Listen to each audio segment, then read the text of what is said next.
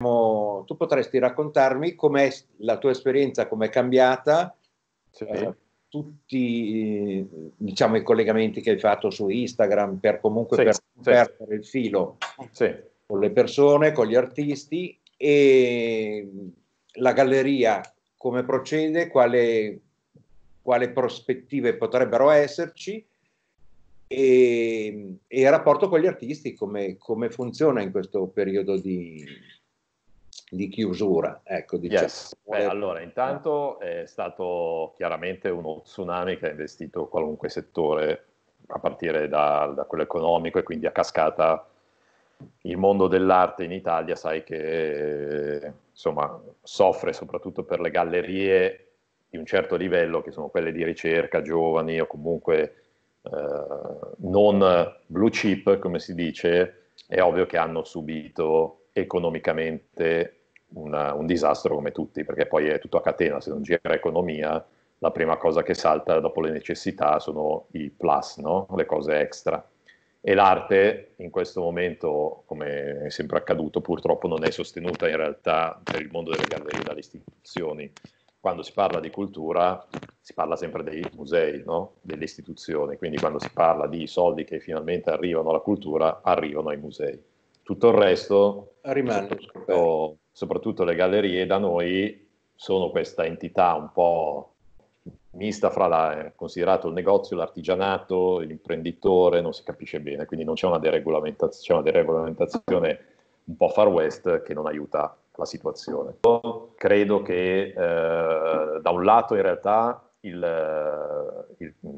lockdown abbia dato l'occasione, in qualche modo scioccante, nel senso che è successo tutto all'improvviso e quindi non in modo graduale, ha dato prova non solo di quanto l'online oggi sia fondamentale, non solo per la presenza che c'è già di piattaforme dove vendere come Artsy, Artbinder, insomma tutti quelli noti, stranoti, o quelli che adesso già da tempo cominciavano a creare realtà virtuali in 3D delle gallerie, quindi poter vedere online le mostre invece di andare fisicamente.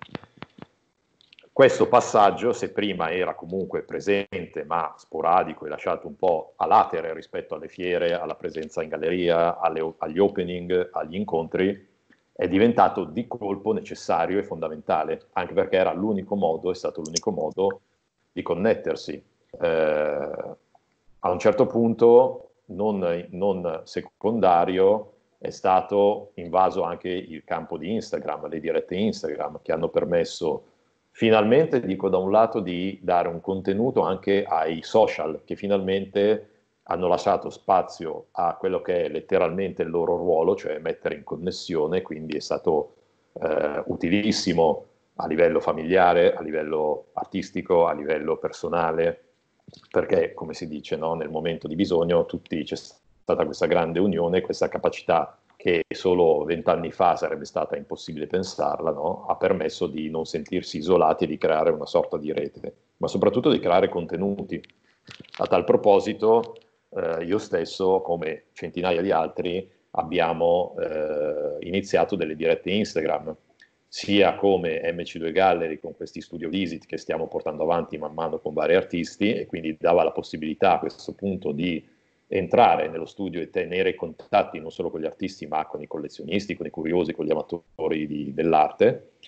E dall'altra parte l'ho fatto anche con Periscope Photoscouting, che è la mia piattaforma di scouting fotografico che ho aperto 4 anni fa, in cui ho dato e do la possibilità a tutti gli artisti fotografi che incontro nei vari festival, nelle letture portfolio, in galleria, piuttosto che in qualsiasi modo mi contattino e che trovo interessanti, do un palco, tant'è che l'ho chiamato Periscope on Stage, di un'ora in cui presentare e far presentare il loro lavoro. Questo per dire che Instagram è diventato ormai un appuntamento che in questo momento di riapertura ha trovato una flessione, se vuoi, nelle presenze dirette di chi assiste, però rimane una registrazione che comunque è importante secondo me come documentazione. Dall'altra parte le fiere hanno dimostrato, e le grandi gallerie blue chip, che di colpo, avendo la potenza economica completamente diversa rispetto alle gallerie, diciamo, sul campo, sono passati velocemente in maniera strutturatissima al virtuale. Pensiamo alla Galleria di Massimo De Carlo, che ha aperto la V-Room addirittura con gli occhialini 3D, eccetera, Art Basel, Freeze, quindi tutte le grandi fiere sono passate in un online che ha permesso poi ai VIP di fare un tour virtuale, e all'estero funziona anche l'acquisto online, quindi in realtà hanno solo spinto una parte che esisteva già ma che è diventata indispensabile. Le altre fiere stanno più o meno annullandosi, almeno quest'anno, sospendendosi, spostandosi, e chi non passerà anche all'online in previsione poi di quella che paventano, come può essere un ritorno o una seconda pandemia che potrebbe succedere, secondo me rimarranno tagliate fuori da un mercato che ormai non può fare a meno dell'online, ripeto, in maniera non nuova. È stato nuovo il quanto e come siamo arrivati a questo punto, perché è stato uno shock. È un treno che è andato contro un muro di colpo, quindi non abbiamo avuto il tempo di organizzarci, di passare, quindi più o meno ci siamo tutti un po' arrabattati a diventare tutti esperti di collegamento, abbiamo imparato a schiacciare un bottone proprio con l'ABC della nostra anche generazione, che impara a usare il telefonino, i computer, le app in maniera, come dico io, a mulo per quello che ci serve. Ci siamo organizzati tutti con cuffiette, con strumenti più o meno simil professionali, e stiamo cercando di mettere una pezza in una barca che sta facendo acqua da tutte le parti da tanto. Il problema è appunto che le istituzioni non supportano a livello economico i cittadini in maniera funzionale, figurati quando parliamo di cultura. E quindi qua entriamo in un discorso anche un po' trito-ritrito, ma che non trova soluzione da tempo. Quindi una situazione del genere non ha fatto che mettere un carico da 1000, non da 100, in una situazione che già era scricchiolante o molto far west. Ora, secondo me, da un lato, per non essere totalmente negativi, credo che anche per la funzionalità di incontrarsi a distanza, e anche questo, se guardiamo i locali serali, questa distanza è molto aleatoria, però diciamo che la galleria potrebbe tornare a essere finalmente un centro, un punto di incontro col collezionista, quindi distanze sociali garantite, afflussi di grandi folle non ci sono mai state, se non fuori dalle grandi inaugurazioni, quindi l'incontro ancora personale secondo me è fondamentale, e a maggior ragione ora può diventare anche gestibile proprio un po' per la sicurezza, un po' per la voglia di anche tornare a vedere le opere, fare visite, uscire, eccetera. In parallelo, quindi secondo me l'online e diciamo l'analogico, l'incontro umano è quello che funzionerà. Il problema si riduce sempre a tutte le economie, quindi bisognerà programmare anche in base alle possibilità non solo economiche ma anche di calendario fattibile le prossime fiere. Vuol dire aver cambiato totalmente e spostato il calendario delle mostre che avevamo, perché noi che abbiamo in programma 3 mostre abbiamo chiaramente dovuto allungare quella di Vesco Gagovic, che ancora pochi giorni durerà ma che è partita a gennaio-febbraio, e di colpo ci è saltata quella di Davide Serpetti che era programmata per maggio o giugno, comunque l'estate, e a ottobre avremmo dovuto fare Vittoria Gerardi, quindi questo chiaramente, condividendo poi lo spazio con N Contemporary di Emanuele Norsa, ha chiaramente creato un danno non solo organizzativo, perché abbiamo dovuto rimescolare le carte, un danno anche per gli artisti che chiaramente allungano i tempi di esposizione, perdono delle chance di esporre il loro lavoro, insomma quindi tutto quello che secondo me adesso possiamo è idealmente progettare una ripartenza ormai direi per l'autunno, in modo da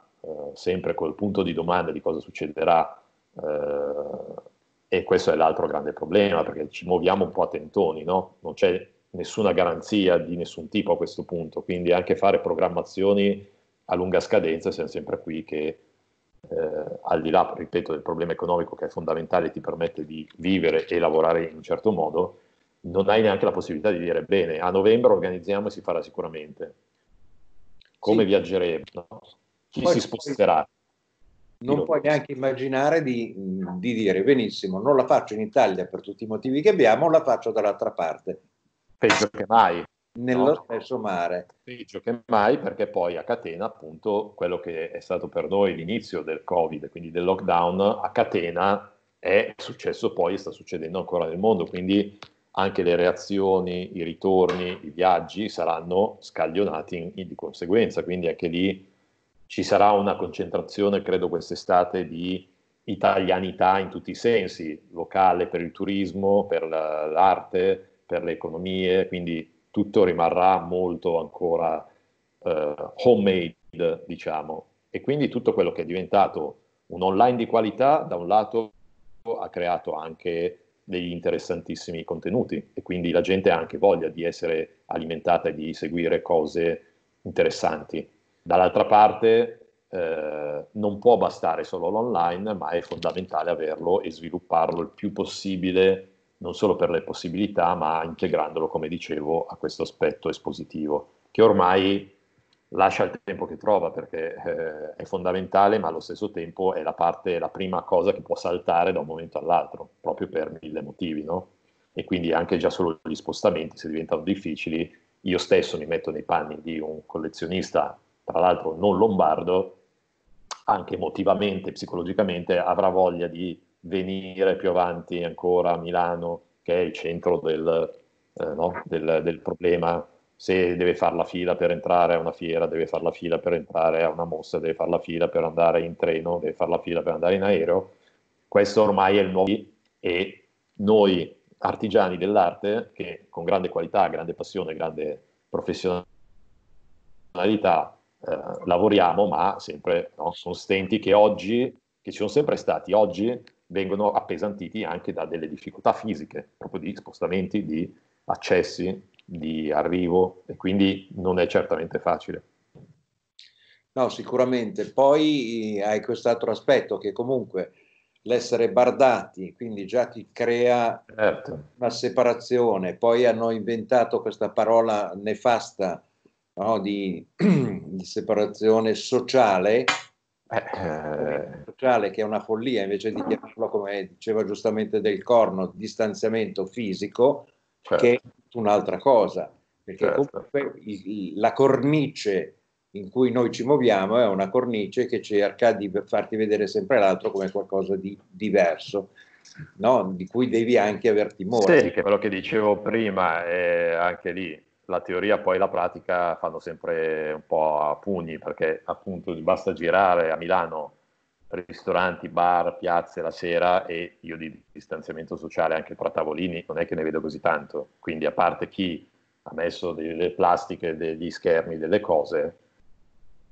così inneggiavano di un cambiamento umano che capisce, io purtroppo credo che pochi abbiano capito e siano cambiati nell'apprezzare delle priorità diverse. Per il resto è tornato esattamente come prima, mascherati. Quindi chi era come prima è rimasto solo con la differenza di una maschera in faccia, ma i ritmi frenetici, la voglia di uscire, la voglia di fare, è tutto già stato cancellato. Quindi è rimasto solo un problema organizzativo, secondo me. Abbastanza, devo dire anche le file, supermercati, negozi così, sembra gestibile. Paventavo molto di più anche gli spostamenti, ad esempio in metro. Mi è capitato di doverla prendere e devo dire che in giro c'è ancora poca gente, se non ammassata più nei bar, nei momenti di sociali, che non di confusione della città, che mi sembra abbia retto molto bene alla ripartenza. Tutto il resto, appunto, la difficoltà è non riuscire a dare una previsione credibile, nessuno ha la sfera in tasca e nessuno ha la risposta, e dall'altra parte la difficoltà ormai di progettare qualcosa che da un momento all'altro può saltare e da un momento all'altro non è neanche troppo credibile sulla lunga distanza, no? E quindi sei come in un limbo dove devi cercare di fare come se, ma pronto con un piano B, possibile farlo, e quindi l'online sopperisce questa possibilità. Quindi ormai secondo me scindere e organizzare qualcosa, specialmente in grandi eventi, senza preoccuparsi di già sviluppare in parallelo una piattaforma che sia virtuale, credo che creerà in futuro altri problemi, nuovamente già sperimentati, insomma. Quindi da lì non si torna indietro, secondo me. È solo stato accelerato un passaggio che già c'era, ma ripeto, è stato come iniettato con una velocità ipersonica che ha lasciato indietro dei pezzi, che ha potuto, è già sul pezzo. Dicevo, è come, insomma, Darwin lo diceva, non è la specie più forte che sopravvive, è quella che si sa adattare al cambiamento. E oggi chi saprà cambiare, nel bene e nel male, userà questo momento di crisi profonda, non solo sociale, emotiva, sicuramente fisica, perché ha coinvolto anche delle morti, di malanni, insomma, qualcosa di grave. Chi non potrà o non saprà reinventarsi, usando anche la parte positiva di ogni crisi, no? Che significa scelta, significa opportunità, cioè, questo è il mondo, no? Perderà un'occasione, poter connesso in tutti i sensi con la nuova realtà che stiamo vivendo. Per cui siamo un po' come quando stai ancora dormendo, quanto è successo davvero, perché è stata una batosta talmente forte, talmente repentina, con notizie e gestioni discutibili, ma sicuramente difficilissime, perché sfido chiunque a gestire una cosa del genere, che è impensabile, no? Anche a livello politico, con tutti gli errori che sono stati fatti, eccetera. Poi col senno di poi è sempre facile, ma chiudere anche una nazione è una decisione grave, grossa, quindi comunque la fai sbagli, perché se poi non la chiudi ti accusano perché non l'hai chiusa. Quindi insomma ha creato dei problemi a tutti i livelli in una gestione, come tutte le cose nuove e gravi, che poi col senno di poi riesci a essere veramente lucido, a fare le critiche, ma quando ci sei dentro e stai annegando, annaspi dove puoi, no? Quindi questo ha creato grandi problemi a tutti i livelli, ripeto, dalla base fino alla cima. Poi, come sempre, per parlare sempre di arte, i grandi collezionisti continuano a comprare grandi opere, magari anche in questo momento di bisogno a prezzi ribassati, quindi chi può continua a fare gli affari e chi non può continua a non potere. È ovvio che il nostro target dipende sempre dalla potenza di fuoco che ha la galleria, per parlare o degli artisti. Chi è established continua a rimanere established, ad avere problemi macro per quello che è la loro macro struttura, ma il piccolo, come tutti gli artigiani e i piccoli negozi, sono quelli che risentono, tant'è che i 3/4 continuano a non aprire perché gli costerebbe di più riaprire che non rimanere chiusi. E quindi è ovvio che diventa tutto parcellizzato e ognuno, no, va a essere colpito nel suo micromondo. Il problema è riuscire a connettersi con gli altri, a fare da un lato comunità e quindi resistere e cambiare delle regole per resistere tutti insieme e tornare forse appunto a quelle priorità che dicevo prima, che un po' abbiamo riscoperto, e quindi anche a livello di lavoro, di umanità soprattutto, no? Il reinventarsi, quello che dicevo prima, un nuovo modo di vivere, ma anche di fare commercio, di fare arte, di produrre arte, di consumare arte in questo caso. E quello però nel momento in cui stesso si fa la storia, ma non sei così lucido da capire da che parte stai andando, se è la direzione giusta o meno, no?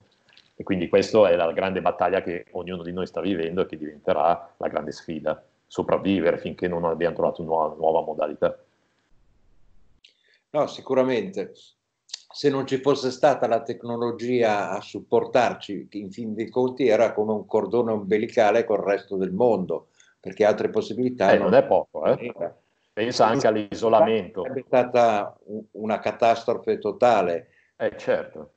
No, Chiaramente si sono ingegnati per usarla, no?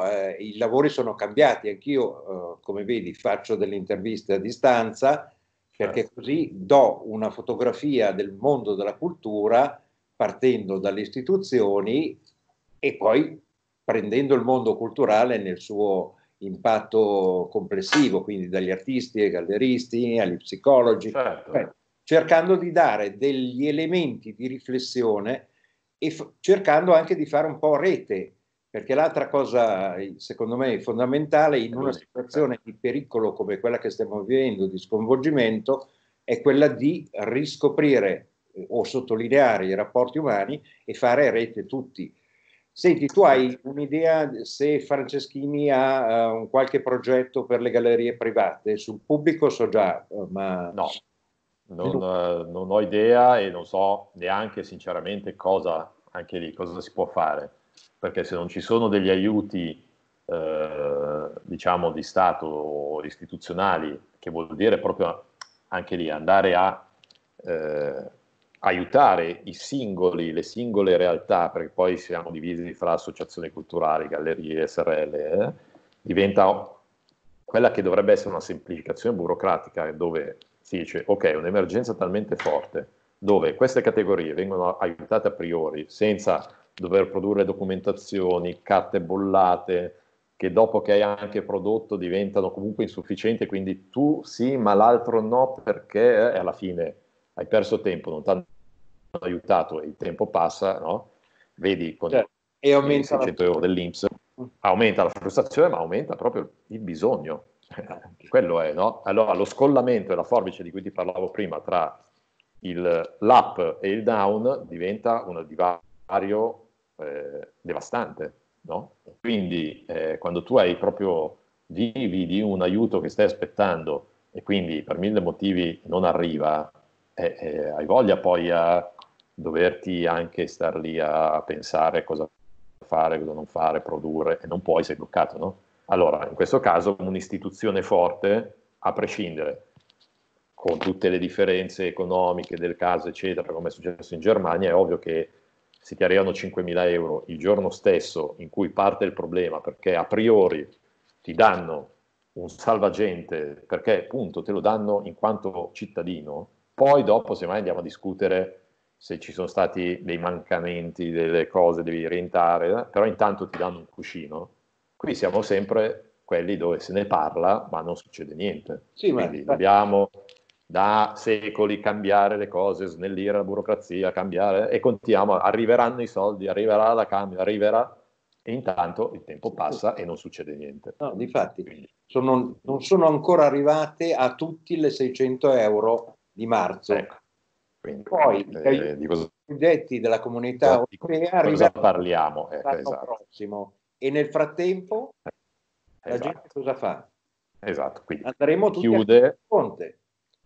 Chiude, cambia, fa, che poi lì non è neanche che poi diventa, è ovvio che Conte in questo momento diventa il bersaglio perché è di lui, e che qua c'è proprio un macrosistema che non funziona, no? Perché se il meccanismo non funziona, poi chiunque ci sia lì è parte di un ingranaggio dove comunque non funziona la macchina, bisogna proprio cambiare quel sistema lì, e quindi dovrebbe farlo in questo caso chi ha il potere e semplificare, punto. Però queste sono le utopie che dove anche noi ne parliamo, ma non cambierà il fatto che chi ha bisogno continua ad aver bisogno e domani non è che c'è la soluzione.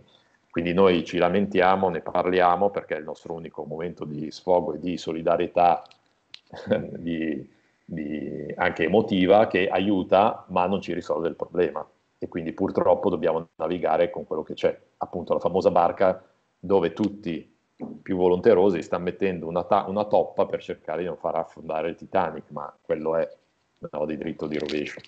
E cambiare oggi in questo Far West diventa difficilissimo perché non ci sono regole, non ci sono ancora le regole nuove, quelle vecchie non funzionano più come prima. Quindi questo passaggio è ancora più pericoloso, no? Perché farà la grande differenza tra chi ne uscirà e chi non ne uscirà, per mille motivi psicologici, emotivi, fisici e pratici. Quindi questa è purtroppo quella situazione in cui stiamo vivendo.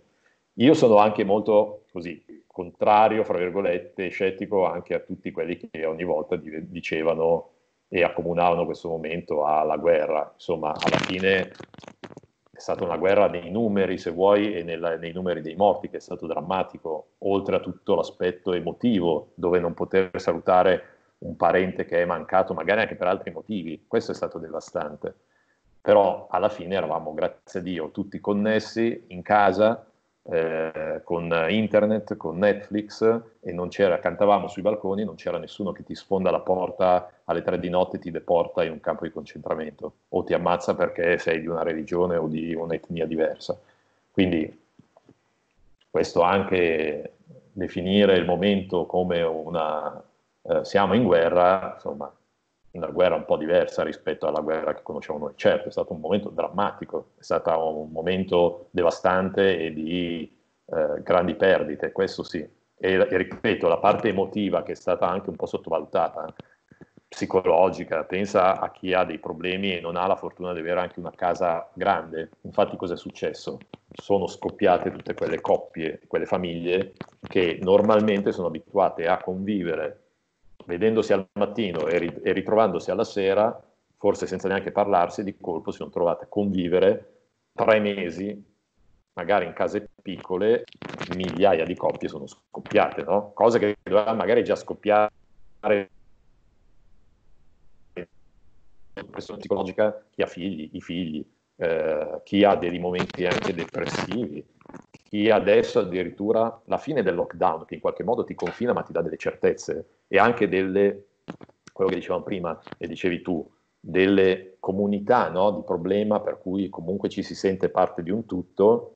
Una volta ripartiti, quello che per assurdo era limitativo, ma era rassicurante per un certo tipo di persone, è diventato preoccupante, perché a questo punto, quando sei abituato a stare in cattività e hai le tue cadenze, le tue abitudini, quando hai la libertà non sai cosa farne, no? E se hai dei problemi emotivi, tutto si acuisce e diventa ancora più complesso. Quindi l'isolamento, che è stato meno isolamento per assurdo durante il lockdown, proprio per la connessione che abbiamo avuto e la comunità che si è creata, adesso diventa all'ennesima potenza, perché ognuno è tornato alla sua vita, chi si è visto, che i problemi se li risolva e gli altri corrono ognuno per sé. Quindi per quello ti dico, siamo tornati in realtà a una distrazione che prima avevamo, anche, ripeto, delle priorità. Qualcuno ha riscoperto il tempo per sé, la famiglia, i valori dell'unione, della condivisione, la natura che forse si è ripresa in qualche modo e ha dato un segnale di stop, dimostrando che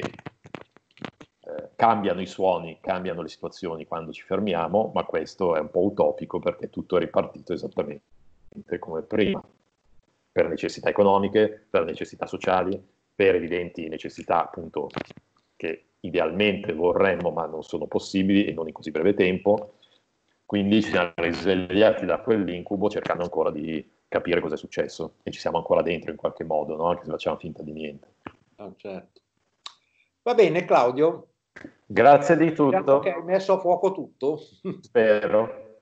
E poi niente, strada facendo ci risentiamo e ci aggiorniamo. Certo. Poi ovviamente tu appena dei progetti assolutamente sentiamo e noi li veicoliamo come è il nostro compito. Come sempre, meno male ci sei. Grazie. Ok, ciao Claudio. Ciao. Ciao.